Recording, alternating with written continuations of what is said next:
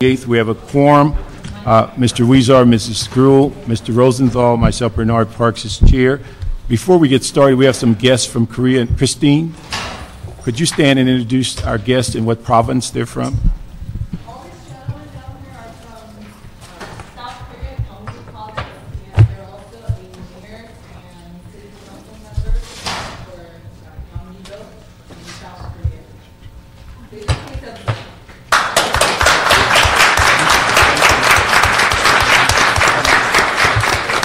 Thank you very much for visiting. We just had a brief meeting in which, in a very short time, trying to explain to them our one-year odyssey as we go through the budget process and what it means and what this committee does on a routine basis. And so they're going to stay with us as much as they can and possibly be available after the meeting to ask additional questions. Let me ask my colleagues if we can go through the agenda. On consent items, we have items 1 and 2 in closed session. Consent items, if we could continue number 4 at the request of the CAO, and number 10, we have a request from CD2 to receive and file. So our consent calendar would be 3, 5, 6, and 10, with a continuance on 4. That would 3, 5. 3, 5, 6, and 10 on consent. And on 10 would be receive and file. Continuance on 4.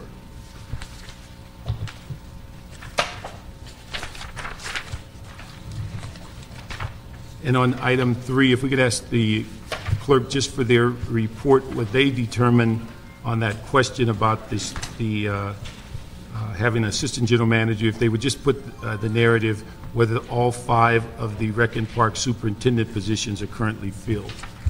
We can add that. And then we will come back after closed session for 7, and we'll handle 8 and 9 together.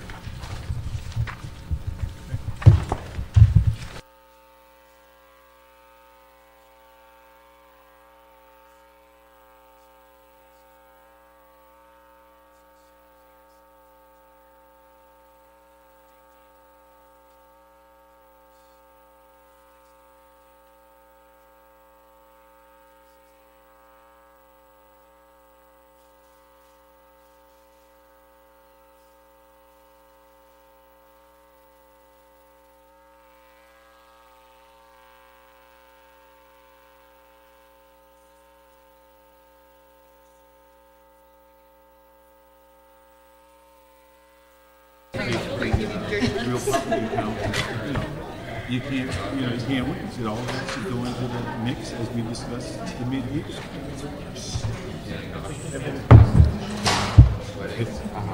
Thank you very much. We're going to reconvene the regular meeting of Budget and Finance.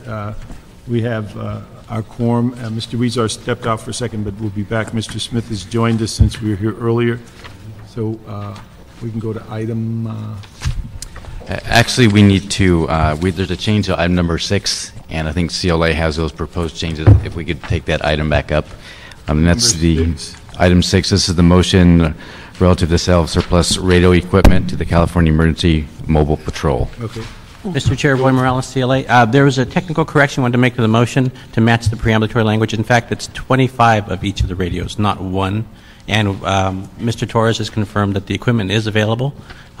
It's been declared as surplus, and this all meets council policy, so we'd recommend approval. There's total of 25? It's 25 each, so a total of 75. So 75. Fiscal impact will be $75 Okay. instead of 3. Thank you. Wow. That ought to solve the mayor's problem. Okay. Just a few more zeros on the back of that will be okay. Yeah, we'll move that item with that technical correction. Okay, item number 7, which is a CEO report relative to prior year encumbrances and the reserve fund loans. Liz Lee is here from our office. Elizabeth Lee of the Office of the CAO. The report before you provides the results of a review of prior year encumbrances that are recommended to revert to the reserve fund, status of reserve fund loan repayments, and overview of current practices of providing reserve fund loans to departments. Our office is recommending to release $10.4 million of prior year encumbered funds and to revert a total of $12.4 million to the reserve fund.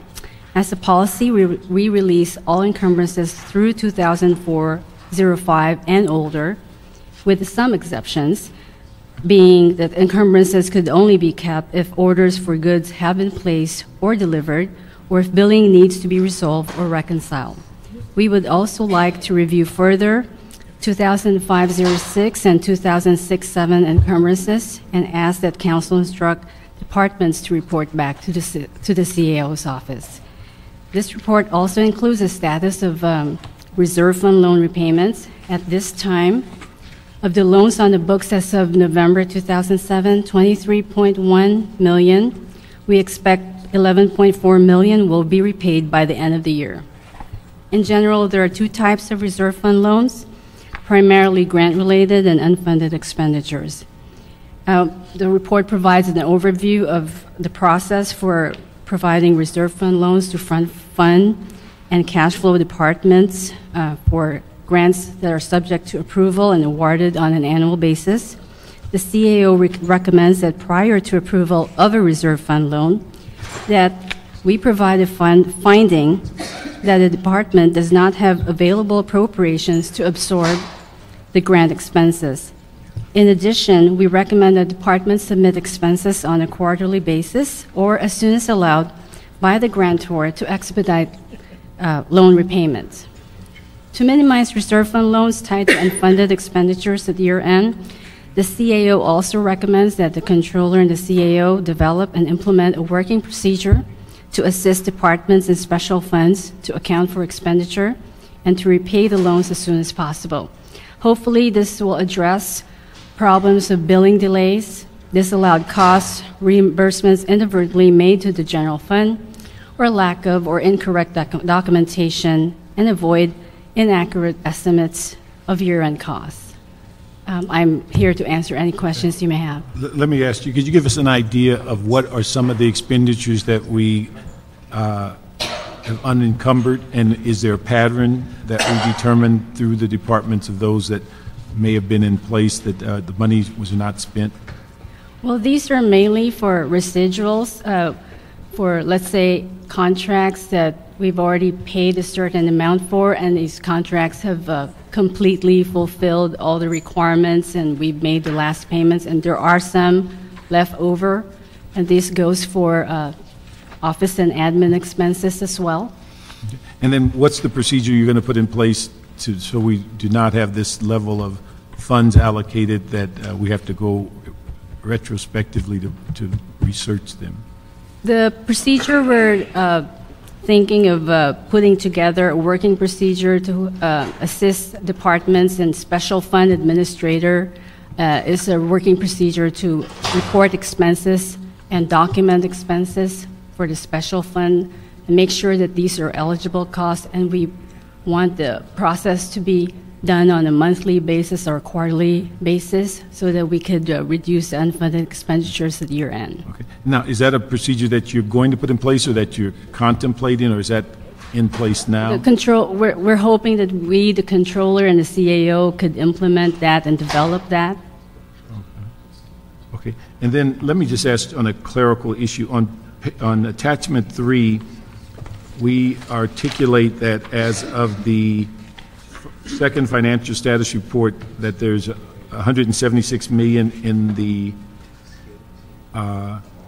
reserve fund, and it says specifically it does not include the $22 million that we moved to the reserve fund, but then on this report we calculate the $23 million that's coming out of the actions by the CAO, and I'm just wondering, why did we exclude the actions of the second financial status? We did exclude it, but it's just that as of November 30th, it wasn't booked in the reserve fund loans, and this chart and attachment 3 actually provides detail of what's in the reserve fund right now. Okay. But now, and we will correct that because it's already reflected. Okay. Let me ask you this. What would the reserve fund be at this time? Is that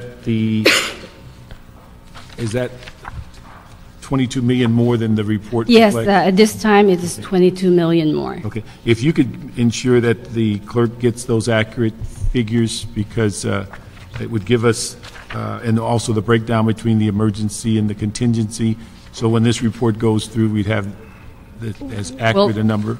Yeah. We'll provide an update of attachment 3. Okay. And then the one thing I was going to ask, on the reserve fund loan policy, and I see where you made a couple of recommendations, a finding that the department does not have the available funds. One of them, I'm wondering, was there any consideration given to where the department should make that judgment at the time that they solicit the grant or before they accept the grant, so that we can encourage that those types of transactions should be done, if at all possible, without reserve fund loans?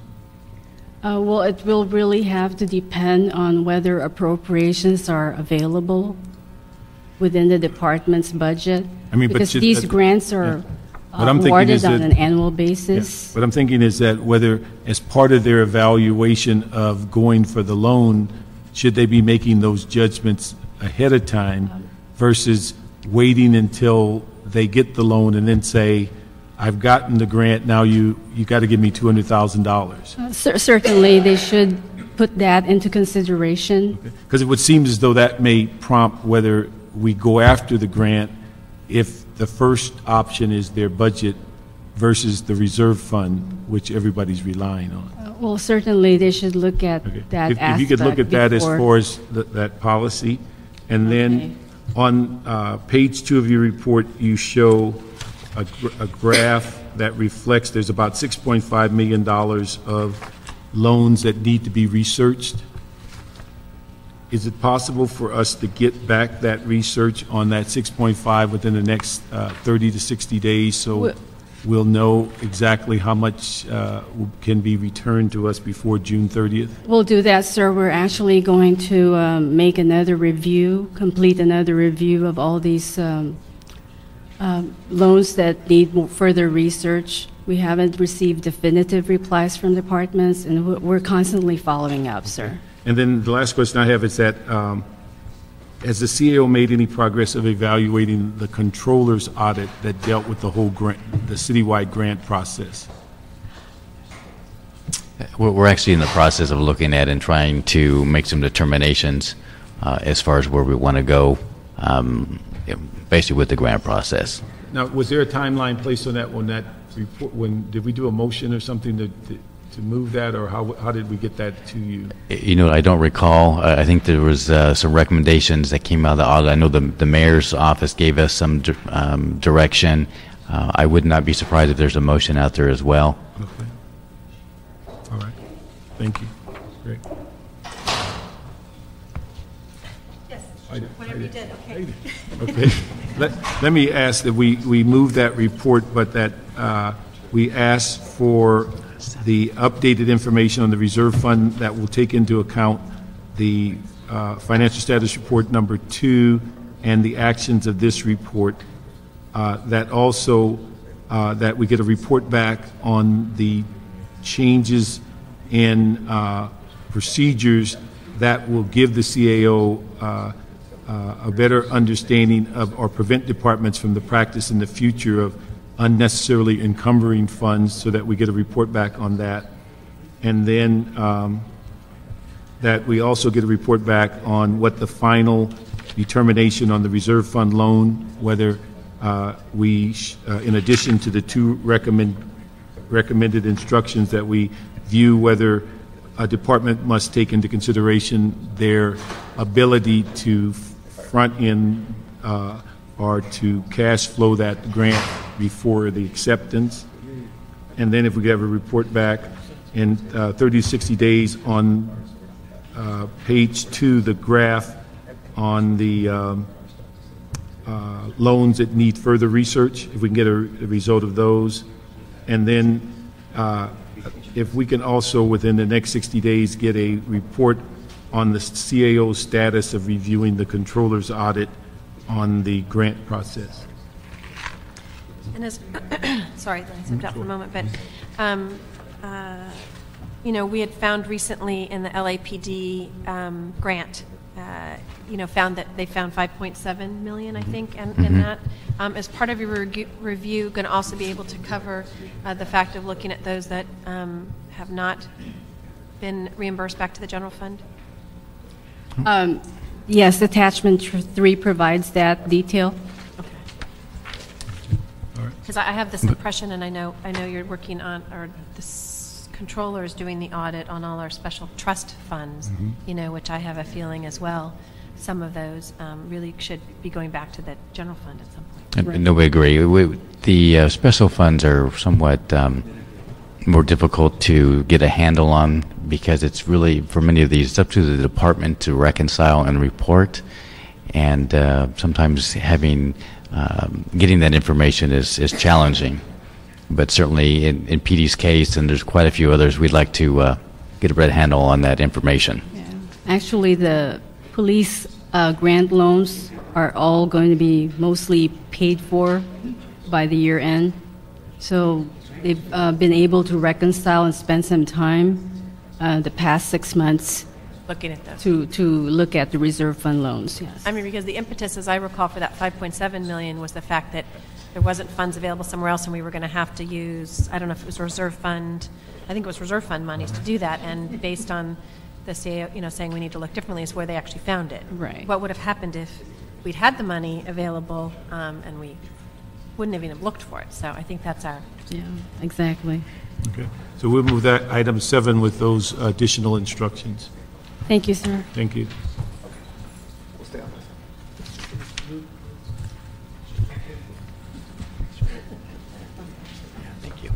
Okay, it takes us to item number 8, which is the city treasurer's. Going to do 8 and 9 together? Sure. Investment and cash management report for the month ending September 30th and October 31st, 2007.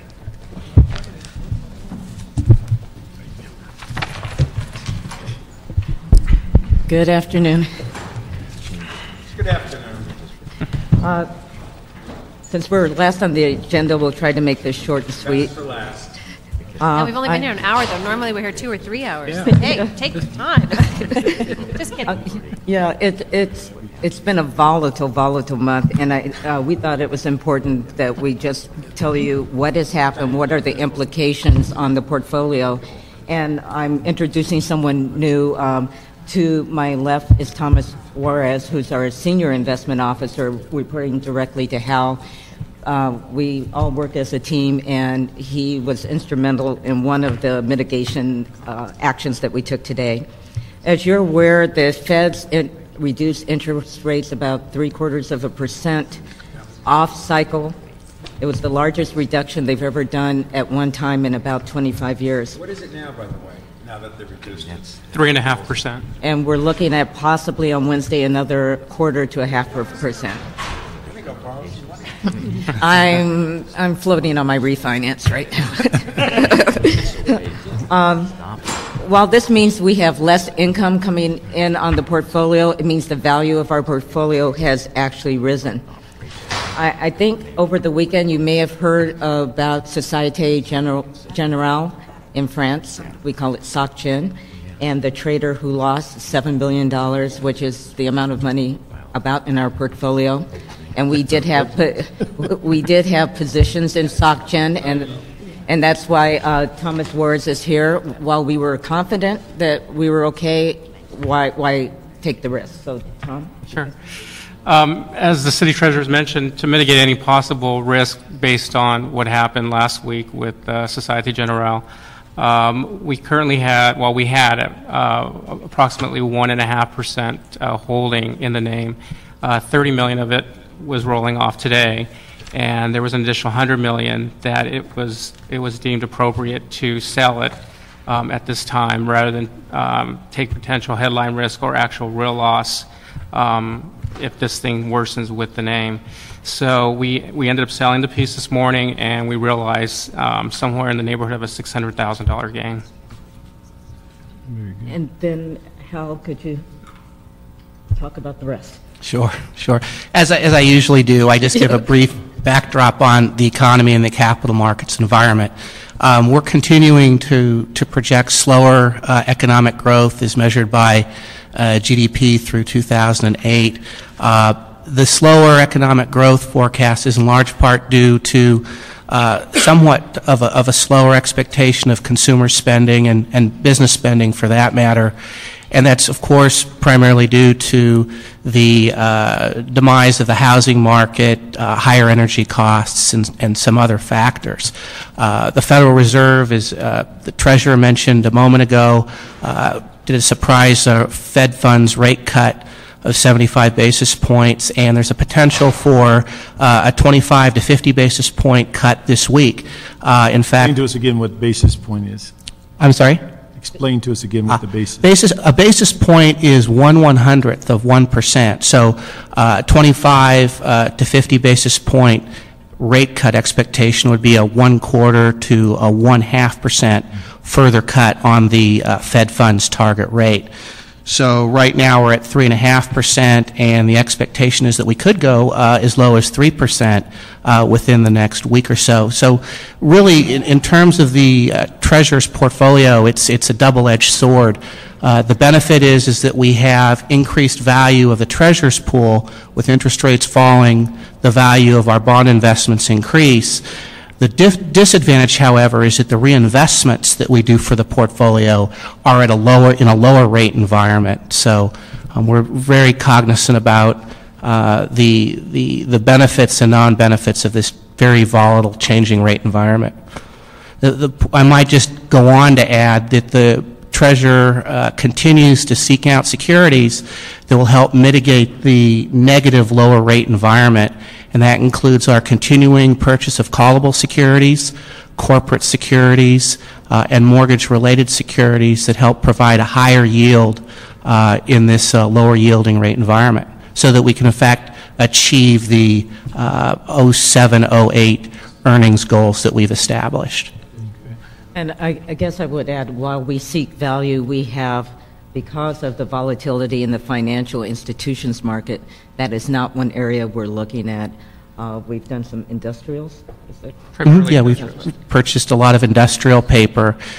We have analytical tools that help us determine the inherent risk of purchasing certain sectors, such as finance-oriented corporate debt. And right now our analysis indicates that the risk just does not justify the very attractive credit spreads that can be obtained by buying finance company corporate paper. Okay. Let me just ask, one of the items you mentioned in the report will be going out for RFP for on banking services. Explain what that means. Yes, that's for commercial banking services. That RFP was released last Friday. That's for the city's banking and checking accounts, wire transfers, merchant card services, so general banking. Okay. Now, who are we currently with? We actually primarily work with Bank of America and as our primary banker. Some work to U.S. Bank, but the city as a whole deals with pretty much every major bank in the country. Okay. Can I ask a related question? Are there I know we've talked about this before, encouraging local banks, supporting some of those are locally based here. What kind of priorities or preference or encouragement is going to happen on this when you look at the responses to the RFP? Well, in that way, that's a bigger challenge. All of the smaller banks that we currently do business with under the CDARS program will receive a copy of the RFP, but the reality is a lot of them just aren't big enough to handle our volumes. So that's why we've tried to carve out pieces that they could be successful at. But yeah, I was going to ask a follow-up on that one too. Is that how many? I know you've sent about 10 letters out to minority banks locally, and then how many have taken advantage of that offer? 4 so far, but we're looking to sign up the next 6 at the February 7th meeting. Okay. And these are the final 6 that actually are members of this promontory network. But what we've done to increase the participation of local banks, we've invited banks that are not members And we've invited to the same meeting Office of the Comptroller, Federal Reserve, and Promontory Network to get these banks signed up. So as they get signed up, then we can expand the program. Okay. And then let me ask you, was there any consideration of going out for an RFI to search for these different products in the banking industry before we went out for the RFP? No, there wasn't. Because of our size, the banks generally have similar products.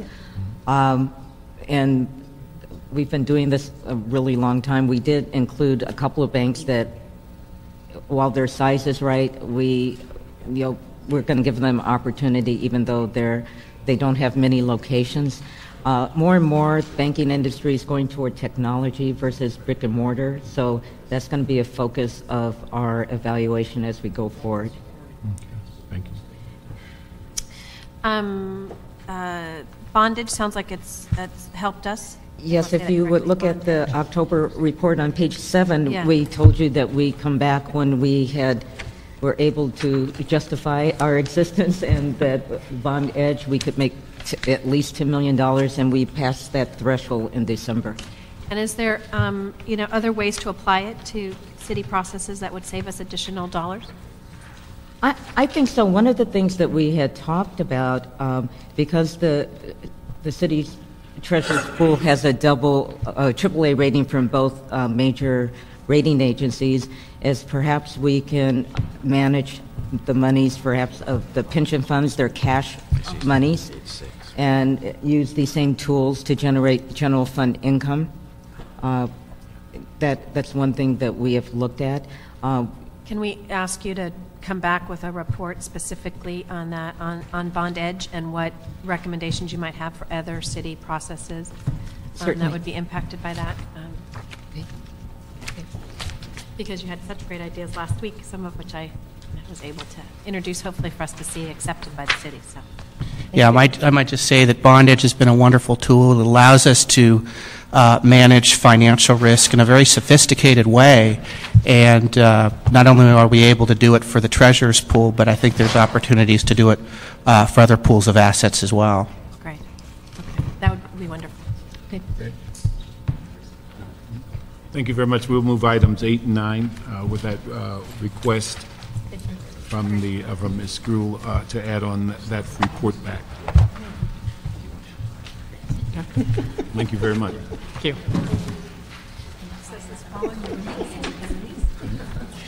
That's the fix? Yeah, you're right. There's no heartbeat. Right. You can have my Mustang. Right, what does he say? Yeah. What? What's he say? I don't know. We should say meeting adjourned. Meeting adjourned. Yes.